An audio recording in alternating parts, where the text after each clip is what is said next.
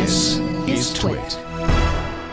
So I watched your coverage yesterday of the Worldwide Developers Conference. Thank you. That Apple did in iOS 8, and I'm very excited about 8. They're giving us features which I think they can probably do securely. I like the idea of starting from something that, if anything, is too closed and then carefully opening it once you've built a security infrastructure that allows you to open it securely. And, we had our famous 3-episode podcast on iOS security where we looked at, this incredible infrastructure which has been built and is present in iOS 7 now. So what they're beginning to do now is, Apple hears what people are asking for, and they're looking over at Android and seeing what people are able to do on that platform and recognizing, okay, we need to be a little looser here, but not sacrificing security. So with the base of security they are now going to be allowing a sort of a controlled inter-application communications. So applications will be able, at the user's under user control, to surface some of their user interface elements in other apps. So, for example, you could bring up the little send to panel in Safari, and in addition to sending it to email or iMessage, you could send it to other apps. And for example, it'll be really interesting to see what LastPass may be able to do. We may finally be able to get, in fact, I've already got a dialogue open with Joe, and he hasn't seen this enough in depth yet, but it looks like Apple will be making the so-called DOM, the DOM, the Document Object Module. Wait, the document... Yes, that's correct. Object Module? Model. Sounds wrong. Model, that's it, model. Available, and essentially it's this beautifully standardized hierarchical description of a web page, and you can traverse it, you can explore it, and for example, in there will be the form fields which are, to be filled out by LastPass.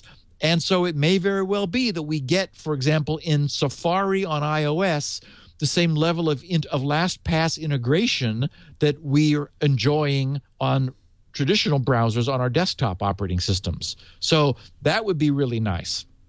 So they're essentially curated, sandboxed interactions is the way Apple is describing them. So again, not a free-for-all, but more inter-app communication, which I think was going to be a great move forward. I think it's well done because the receiving app and the sending app have to cooperate.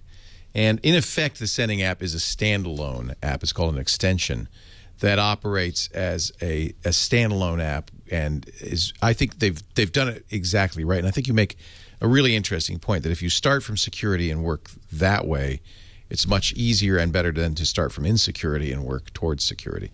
So right. I think what they're doing, judging from what I've read, is the exact way to do it.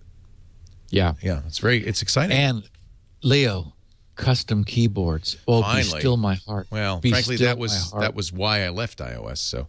Oh God, I know, and it's why I've got my little typo keyboard, my BlackBerry clone. I mean, I tried the Flexi app, and it's like, okay, so I could kind of type onto a notepad, but then I've got to copy and paste everything over into the other app where I want it to go. So now we're talking about user installable third-party keyboards. So yay. The idea of being able to experiment with something better than this ridiculous keyboard where if your fingers, after you press the button and it goes click, then your finger slides off it and it doesn't register. Yeah. It's like, what? That's the definition of the iOS default keyboard now. So, and I guess, they've added something called QuickType where it knows who you're talking to and learns the kind of communication, like how formal you are with that contact, and then does word prediction and posts the words above where you're typing. And so when you see the word you've given it the first few characters of, you say, oh yeah, that's what I meant. And then you just tap that in order to type the whole thing in. So anyway, so that's being moved forward. But boy, I love the idea of an ecosystem of attempts to improve the keyboard. Yay. So, maybe that would be great. I mean, the problem is I'm going to want the big phone, and of course, no more typo keyboard on the big phone. So I'm going to go back to an on-screen keyboard, but it looks like I may have a choice of which one. So I'm jazzed about that. And they're opening Touch ID, as we hoped they would, to third-party apps. So that's just great. What that essentially means is that an app will, like perfect example is Squirrel. The thing I need for Squirrel on the iPhone is for you to continually re-authenticate so that a sibling or a friend hasn't picked up your phone and is using it, and thanks to the fact that Squirrel is able to authenticate for you, the thing we need is you to authenticate to Squirrel. So the idea that Squirrel would be able to say, pop up the little fingerprint image, and you go, oh yeah, and put your fingerprint on Touch ID, and then there's a secure communication, and I'm sure Apple will have done it right. We have no documentation yet that I've seen, but that'll be coming shortly, where there's a secure communication to authenticate that you are who you are, and then that gives Squirrel permission to authenticate on your behalf to the website you're visiting. So, and all the other apps that want to have, on the fly re-authentication will be able to leverage this. So that's just wonderful news. Yeah. And I also saw something that didn't make the headlines, but per app battery usage. Isn't that cool? Yeah. Well, it's something everybody else has had, but it's time. A lot of these things, to be fair, are things that Apple's playing catch up on. But, like keyboards and so forth. But, it's good.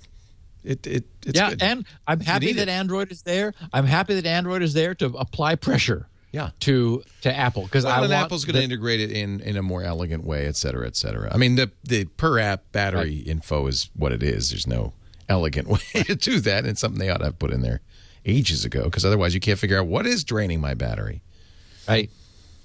And I'm also glad that the whole HomeKit initiative, I would, again, because Apple is Apple, because they're not advertising based, and they're not, Belkin or Linksys that are just using other people's firmware with backdoors that even they don't know about. I'm really comfortable with the idea of Apple getting into the home automation market and bringing, their security model and their approach into our home. I would prefer them, frankly, than anybody else I can think of. So I just think that's good news. Yeah, of all the people out there, they're the ones who could actually make this finally work. Yeah. When I heard that Google had toyed with the idea of putting ads on the Nest thermostat, that was never. That was a false rumor. But good. That's absurd. Good. The last thing I want to have to do is put ad blocking software on my thermostat. Google denied it. That was a false rumor. But I think that the larger point is that this will be an alternative to people who don't trust Google. Many of the things that you do with Google now, like Google Drive, will have its equivalents on the ecosystem, on the Mac ecosystem. And for people who prefer privacy, this will be a good choice.